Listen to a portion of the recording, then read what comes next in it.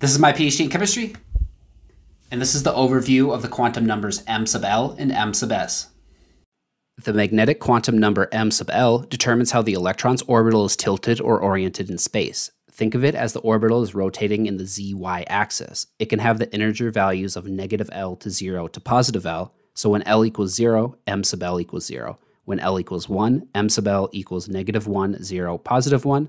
And when L equals 2, m sub L equals negative 2, negative 1, 0, positive 1, positive 2, etc.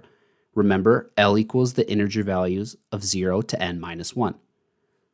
Lastly, the spin magnetic quantum number m sub S relates to the electron's inherent property of spin and denotes the direction of the magnetic dipole that is produced by a spinning electric charge. The values for m sub S are negative 1/2 and positive 1/2.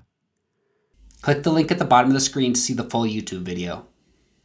If you learned something new, please like and comment.